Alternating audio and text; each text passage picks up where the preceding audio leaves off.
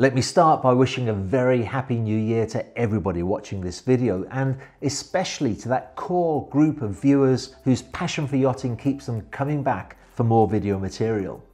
And if you are passionate about yachting, 2019 promises to be a sensational year, not just for the size and the style of some of the projects that are being delivered, but also for the direction that I'll be taking this YouTube channel in, as I report back to you with a lot more content from behind the scenes of the yachting industry.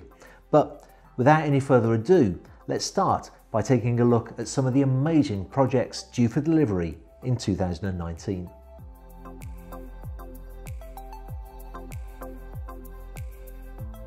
We'll start with Project Ragnar.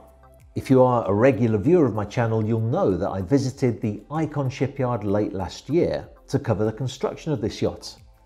And there are so many noteworthy aspects that make this vessel an essential feature in this vlog.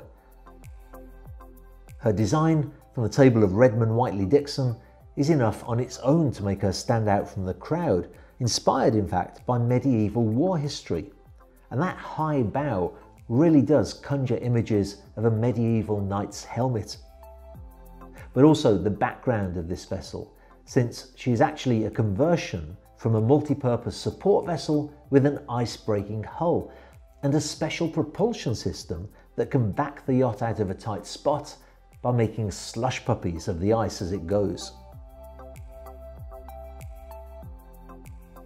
I'll be visiting Icon regularly in 2019, so you can see this particular yacht grow before your very eyes.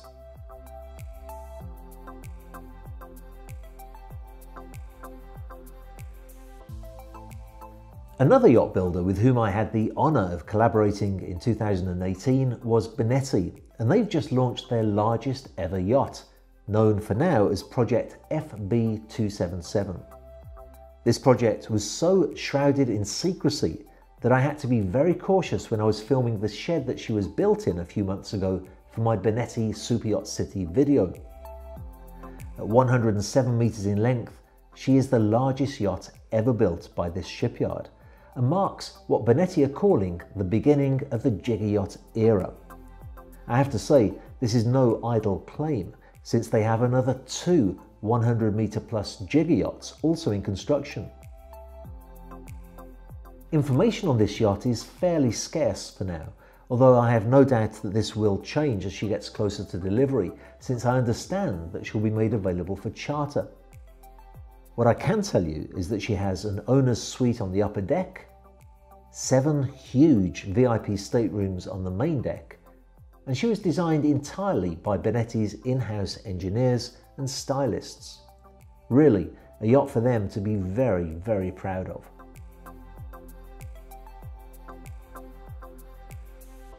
And it would be impossible to mention very large jigger yachts without also talking about German shipyard Lürssen.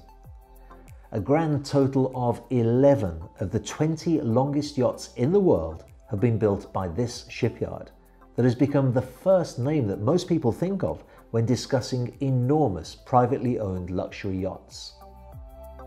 Recently, they completed sea trials of the beautiful 111 metre long yacht called Project Tiss.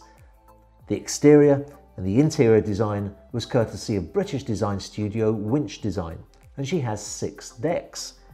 This, combined with a beam of almost 17 metres, means that she will be a very high volume yacht, although quite honestly Winch has done a great job of keeping her lines really quite sleek and elegant. There are a lot of exciting and frankly huge projects going on at Lürssen right now, not just in their new construction facilities, but also in their significant refit shipyards. More about that though, later.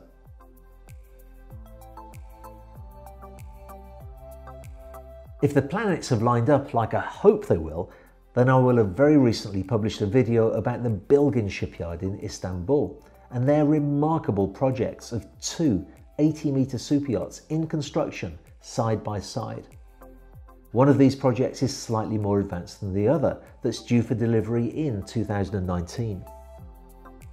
The yacht designer is called Unique Yacht Design, and although they were a new name to me, I suspect that we'll be hearing a lot from them in the future, since these are beautifully designed vessels and should be admired and recognised wherever they are eventually destined to cruise. If you have watched the video that I produced about this shipyard, you will know that both of the Project 263s have great tender and toy storage space in the bow, leaving the transom free for a truly enormous beach club and indoor swimming pool.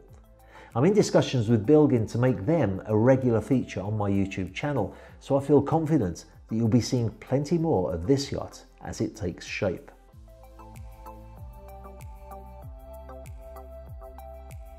A yacht that already has taken shape, and a rather lovely shape too if I may say so, is Project Bravo at the Ocean Coast shipyard. This 109 metre long yacht was designed by Nuvolari Leonard, a design partnership that I am a huge fan of, not only for the incredible work that they do, but also for the fact that they are such approachable and interesting people when you meet them.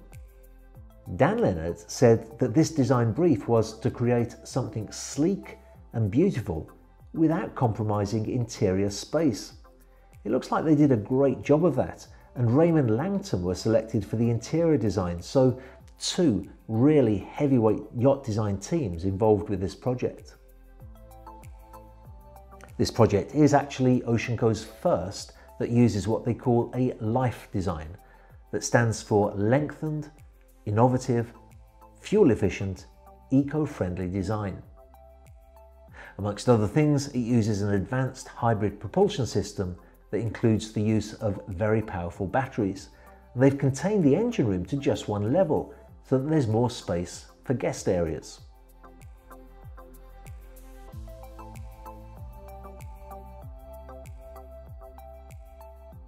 I should add that that really great footage that you've just seen was taken by SuperYacht Times. They very kindly gave me permission to use it, and it seems to me that they're always first on the spot when a big yacht is launched to be taking videos and photographs. They have a great website, and they have a really cool YouTube channel where they put that kind of footage and other things as well on. So if you really enjoy the yachting industry and you like that sort of content, which I guess you must if you're here, I can't recommend them highly enough, and I've put links to those sites in the description below.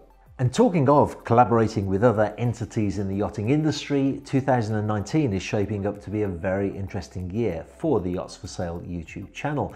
I guess like everybody else, I like a win-win situation.